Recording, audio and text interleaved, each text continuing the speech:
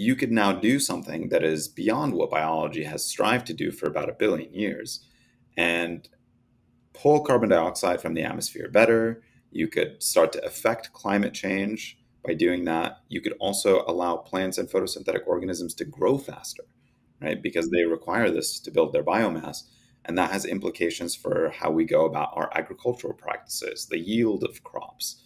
And so there's many other kind of even more synthetic biology applications that you could see downstream where you could develop organisms that can pull carbon dioxide and then engineer pathways downstream that make any sort of product that you might want. And synthetic biologists are actually quite skilled at doing that latter part.